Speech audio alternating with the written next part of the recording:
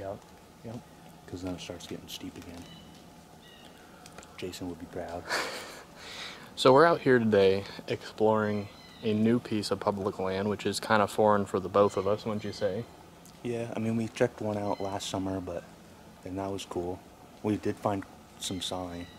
The weird thing about that other piece, though, is there was no real food source to pinpoint, and it was just browse. So we're hoping to find some oaks, maybe some beech trees in here that are dropping, so we'll take you along for the journey. We've already seen where, kind of like looking at the map, what the contours are doing, and where the deer sign is showing up.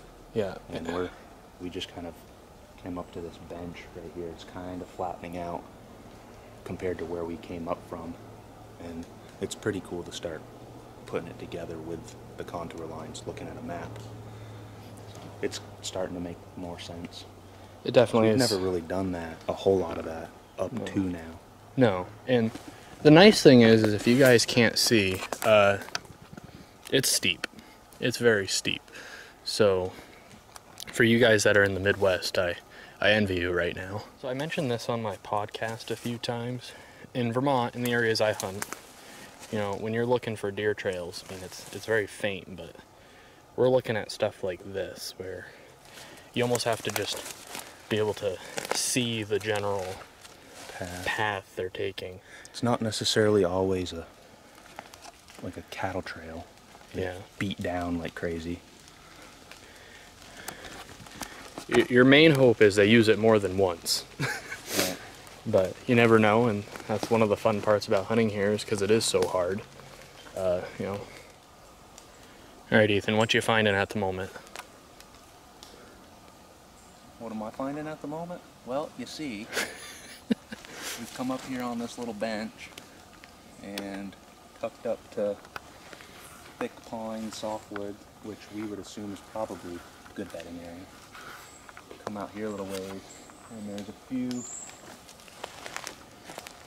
4 or 5 good beech trees that have quite a few nuts on the top of them, and there's already some on the ground, which is a good sign. Yeah, and then if you look off this way, I just noticed you see a lot more softwoods developing again. Yeah. So we might be in like a little hardwood tunnel right here.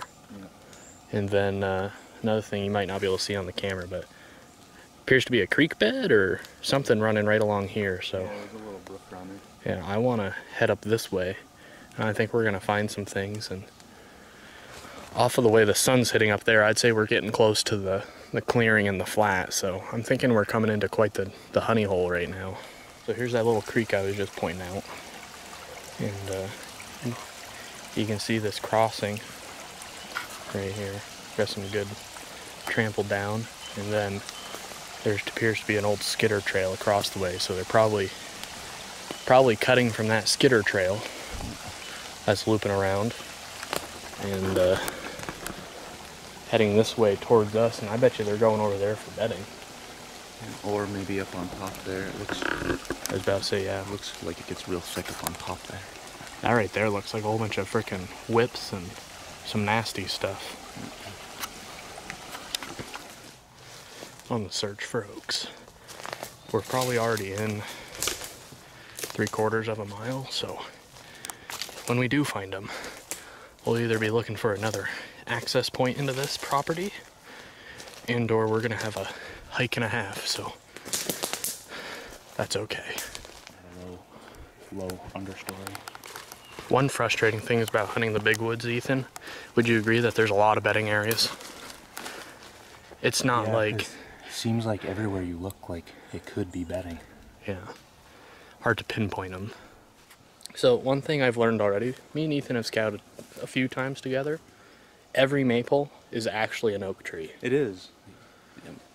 Until you look at the leaves, and then it turns into a maple again. From a distance, they always look like... Yeah, so you get really excited, followed by, no, it's still Vermont, and it's just another maple. And so it's been an adventure so far, though. Big and clumpy.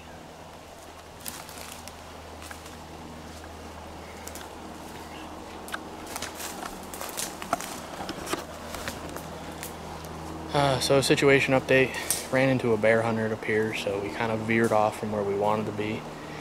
Bear season here, early season starts September 1st, so didn't really expect to see anybody because there's not a lot of bear hunters, but it is what it is when you're on public, so game plan's changing. Gonna try to follow this edge, maybe look up a few flats that way, and then probably from there head back to the truck, and there might be another access point to the higher part of the property, so we're gonna check that out. If not, we will maybe check a few different other properties today. So plan, adjust, and just keep going. Indication. It starts to flatten up above us a little bit to a clear cut, and then it'd be a very unpleasant fall this way. So there's kind of a bit of a, I don't know, would you call it a bench? A little one. Just slightly more convenient to walk on.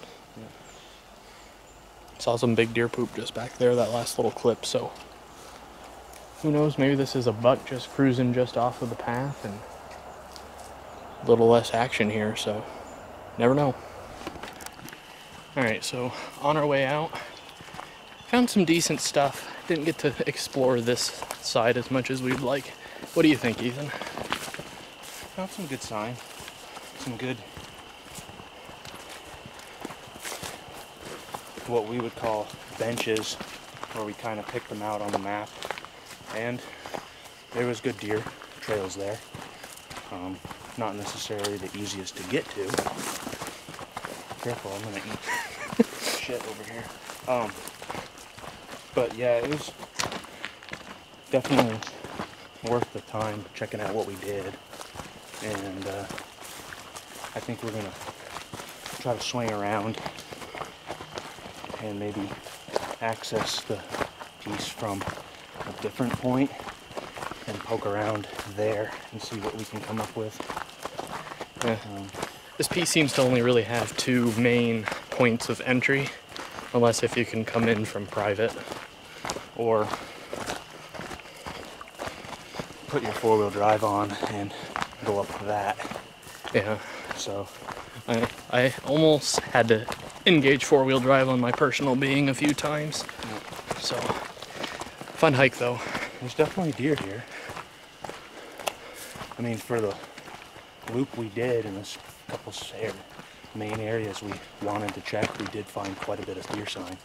Yeah, I really like that bench area near that skidder road we found at the beginning. Yeah. It's not too bad to get there, and now that we know where this main little drag goes, it's even better. Right. So, and there were we found a couple more spots with a few beech nuts, but that first little bench zone we found close to a bedding area had a creek crossing and a pretty high volume of beech nuts, which is good. So I think that'll definitely be worth trying. gotta say, definitely during bow season anyways. It's not a horrendous hike. Yeah. I mean, it's not that I'm not against hiking in far, but It's off the with beaten how path quite a ways. with how steep it is here, I mean, there's a certain practical level of noise you're gonna cause just getting into places. Right. So, as a whole, we'll probably be here once or twice maybe this year.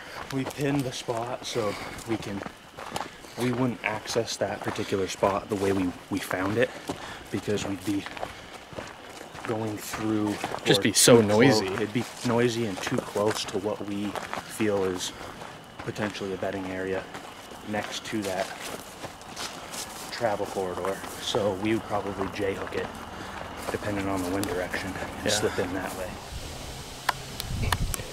Exciting wildlife here in Vermont. The elusive porcupine. Some A quality footage.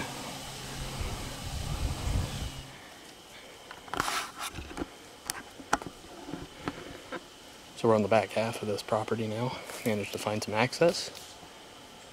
Got a big old clear cut right off the get-go. I have a feeling this is pretty heavily hunted. We're also right on the property line here, so we'll keep going. It opens up quite a bit here, and be able to kind of get where we wanted to go earlier from this back half. So look forward to seeing what it has for us to look at for signs, so we'll see. Well, we made it into the woods, out of the clear cut. Surprisingly, this is actually an easier walk so far. Yeah. Toughest part was just picking through the clear cut junk. Yeah. Alright, we did it. We finally found an oak tree. Using the binoculars, does not appear to be a lot up in the canopy. Small amounts on the ground, so may not be the richest food source, but when there's one oak, sometimes there's a lot, so we're gonna keep our eyes peeled. Alright, so marking where we are at the moment.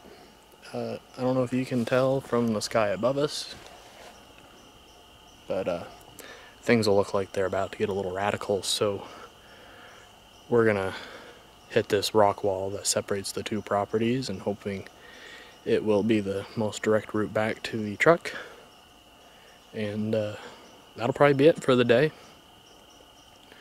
Had a good time. I think we found some decent spots for the future. Alright guys, that was a good time. I'm on my way back home now. Weather's getting pretty nasty, if you can see behind me. Had a good time. Probably put 4.5 miles on the ground today. Saw a decent sign. Probably worth hunting the front half that we scouted early. The back half, I think, would probably have more pressure, even though it didn't look quite as nice. It was easier access, or more instant gratification access, we'll call it. It was a lot more right off the road, so